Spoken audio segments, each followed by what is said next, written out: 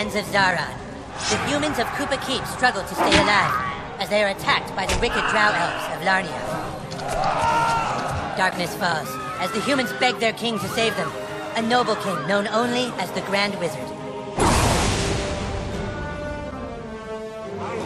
For 1,000 years the battle has been waged, with only the bravery of the Grand Wizard to protect his human followers.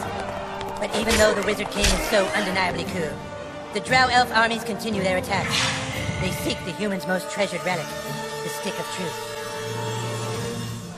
But the tides of war soon change, as news of a new kid spreads throughout the land. In order to save the humans, the Grand Wizard must get to the new kid, before the drow elves can manipulate his mind, and use him to take the sacred relic from human hands.